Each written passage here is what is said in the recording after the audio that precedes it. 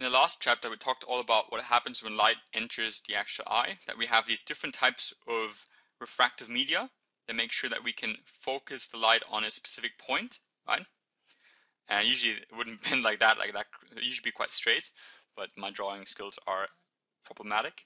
But we talked about these refractive media, such as the cornea, the aqueous humor,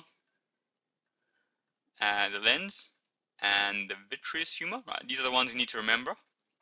And these are the ones who help us refract light onto the back of the eye, so onto the retina. So the last chapter was all about how light is actually focused onto the retina, these different mechanisms. And in this chapter, we're going to talk about the retina itself and how having this light activate the retina, how that gives us our vision, how we can see afterwards. Right? So first we talked about how light gets in there. Now we're going to talk about what light actually does once it gets in.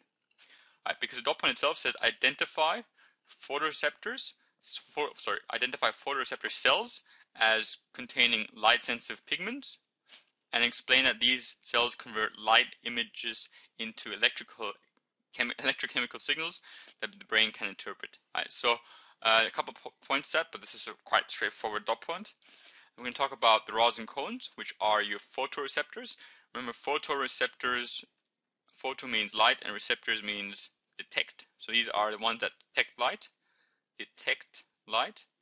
And we've got the cones for color vision, and we've got the rods for black and white vision. And these are these ones. So we can see here, these are our rods and cones. Rods are named so because they have a rod kind of shape, just like a stick almost. And the cones are named because they have a bit of a cone sticking out. But we'll talk about more of that in the next couple of videos. Alright, so let's get started. So yeah, light has traveled in, right? We use our cornea, aqueous humor, lens, and vitreous humor to focus light on the retina. So what we're talking about now is what's happening on this red layer, the retina. That's what we're talking about now. Alright, so we need to talk about light-sensitive pigments, and these would be rhodopsin,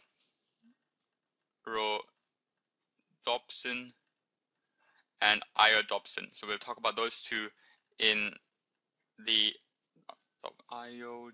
We'll talk about more of those two more in the future. Rhodopsin is for black and white, and iodopsin is for color vision. But these absorb light, right? So they absorb light, and these pigments are more or less just chemicals.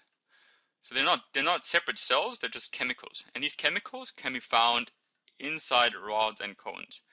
So what I mean by that is, if we look, this is the structure of this case, this would be a rod.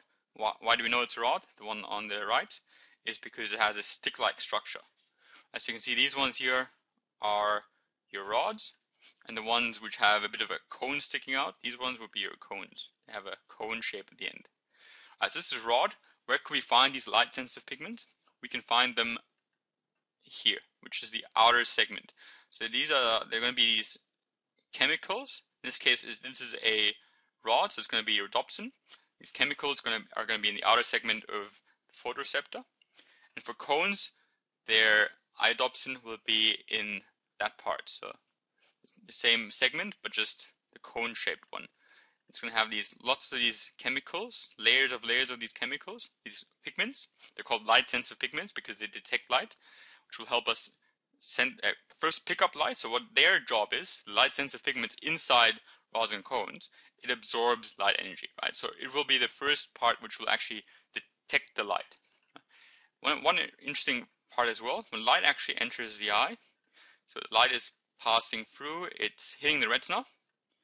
What you might expect is the cones and rods to be the first layer. There's actually a lot of layers, a lot of different types of nerve cells. You might be expecting the rods and cones to be right at the surface of those layers. But light will actually pass through. So light will pass through all of these different types of layers, and the bottom layer is going to be rods and cones. The rods and cones are not the top layer, they're going to be the bottom layer. So light will pass through these different nerve cells and get all the way to the bottom, and then they're going to activate the rods and cones. Right? So that's light will pass through. All of this is the retina. All of this is the retina. Pass through the retina and go all the way to the bottom, which are where the cones and the rods are. Right? And then here, this part, the bottom part of the rod and cone, this is where these light-sensitive pigments are, and they absorb the light energy.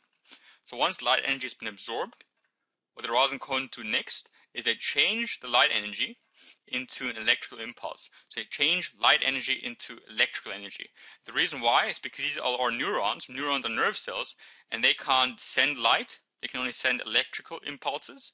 So after these light sensitive pigments in the rods and cones have changed the actual light into, so have detected the light, what happens next is the rods and cones will change that light into electrical impulses and then send it back out. So after it has changed light energy into electrical impulses, it will move the impulse towards the brain. So after light has gone all the way down, what will happen next, and I'm going to use a different color.